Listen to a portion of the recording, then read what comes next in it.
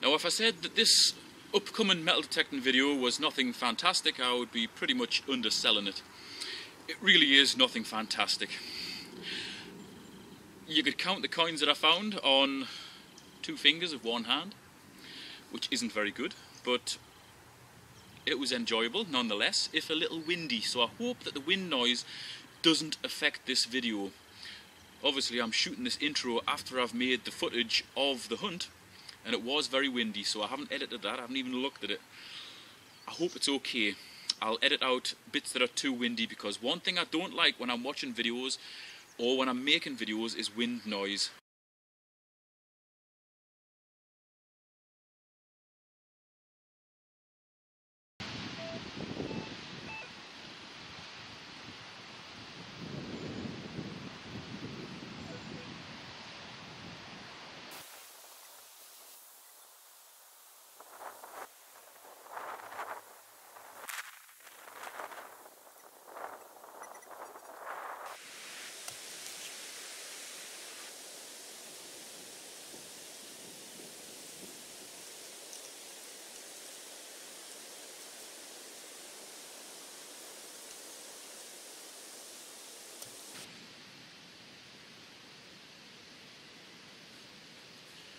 This is given the wrong reading to be a coin, but it looks like a coin ball.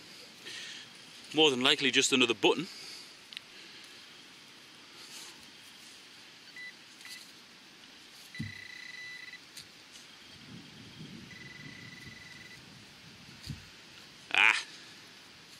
It is a coin, and it is a sixpence, but unfortunately it's post 1947. So it's copper nickel. Orange. Any of the post 47 crap comes out that colour. A few years earlier and it would have been silver. Would have come out the ground being silver as well, not orange.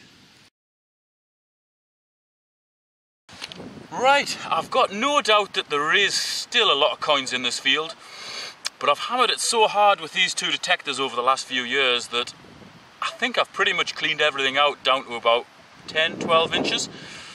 What's left is going to have to wait until I get my super deep detector.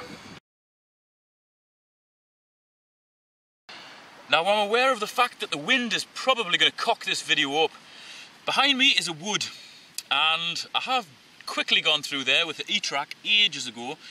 Found a couple of half pennies and an old penny, but now all the vegetation's died right down, so I'm going to go in there and hopefully shoot some footage in there. Because the last thing I want to do is give you some awful video where I'm finding out and it's affected by the wind. I wouldn't want to watch that. So I'm going to go in there.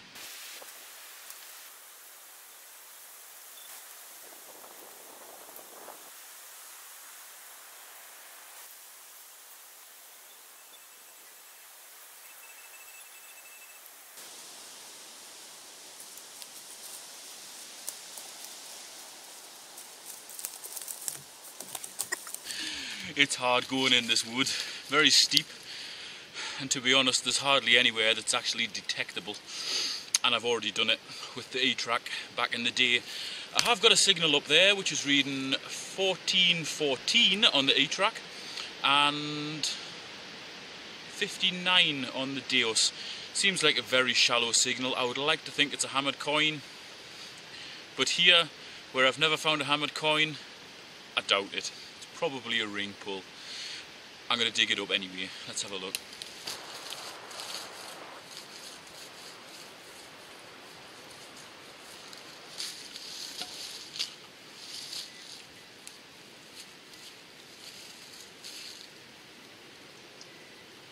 It's right on the top. That's a bad sign. So I doubt it's anything old.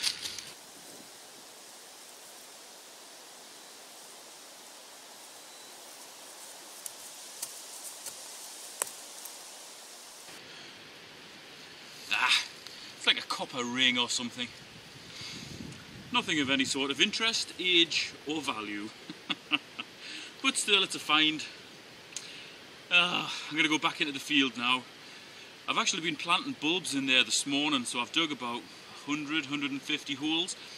And in the first 4 or 5 holes that I dug, I dug up something that looked like a coin ball. It was a discoloured piece of soil in amongst all the other ordinary coloured soil. One of them had an imprint on as well, which looked like the end of a key or something. I couldn't find whatever made the imprint in the hole, so whilst I've buried all the other bulbs, I've left those 2 holes open, and I'm going to go over them with the metal detector and see what's in those holes. Hopefully it'll be something decent. Well, there was nothing in the first hole, couldn't find anything at all. This one, there is something in here, according to the E-track.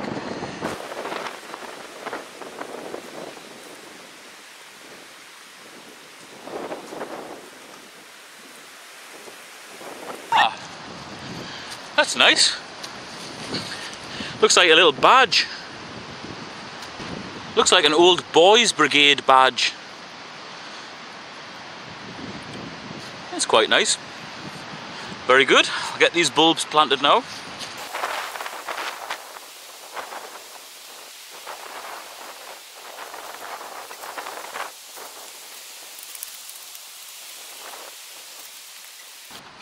Oh yeah. On the way back to the car, well, on the way back to the van, using only the E-track, looks like I've got a threepenny bit or a sixpence. Sixpence. Get in there. Whoop, there we go.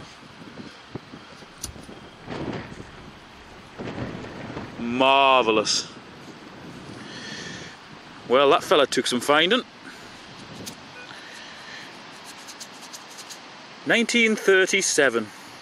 There's still stuff in this field, no matter how hard I bash it. It's in reasonable condition, that, but 2 coins, both sixpences, one of which is silver. Can't say fairer than that from an absolutely thrashed out site. Marvellous.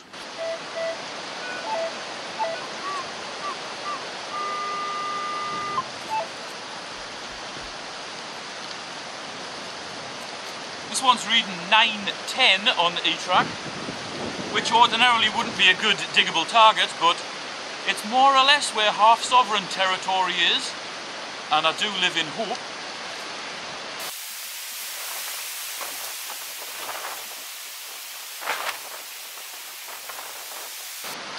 Tin foil! Well, there you go. I told you that it wasn't the best hunt in the world, but there was still a bit of silver. 2 sixpences, one of which was 1956 and the other one was, oh god, I've forgotten already, 1937, but it was 50% silver. It still counts as a silver. 2 coins, one of which was silver, so I was over the moon with that. And the good thing about the other sixpence, the one that wasn't silver, was that the owner of the property came along as I was digging that one up, and he was actually standing behind the camera as I was digging it up, talking to the camera. So that felt a little bit awkward, because I normally don't have an audience when I'm talking. I normally just talk to the camera. So anyway, his birthday was 1956, the year of that coin. So I gave him that coin, and then I went on to find the silver one. So that was good. I like things like that, because it's strange coincidences like that that you remember. Now in the coming weeks I will be going out more for metal detecting, obviously. There's a lot of sites that I've got that I've never even touched. I'll be having a look into some medieval lead mines, which are really tucked away in the middle of nowhere. I'm excited about that. In fact, I'll wake up in the morning excited, not knowing what I'm going to do. I'm just permanently excited about what's going to happen. And having a lot of spare time would make me happier. But that's not going to happen. The way my business is going, I might even get less spare time. So the time that I do have for detecting and doing bushcraft, getting out on the bike, getting out exploring, that makes me appreciate it even more. So I'm really looking forward to this year. I do know that I should be going up the Northumberland coast sometime in February. So much to look forward to, and I'll be bringing you most of it in videos. Thanks very much for watching, and I shall catch you next time.